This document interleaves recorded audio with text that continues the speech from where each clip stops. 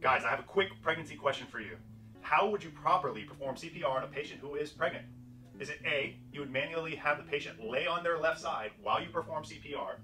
Is it B, have the patient lay supine and you manually displace their abdomen to the right?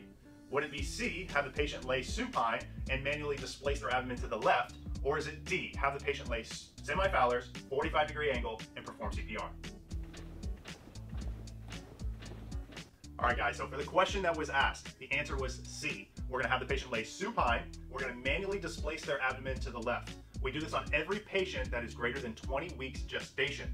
Remember, there's something called supine hypotensive syndrome. When that abdomen or the fetus is at a certain weight, the uterus will apply pressure to the inferior vena cava, thus reducing cardiac output and reducing the amount of blood flow that's going to the heart, and we need to manually displace it to allow for better perfusion.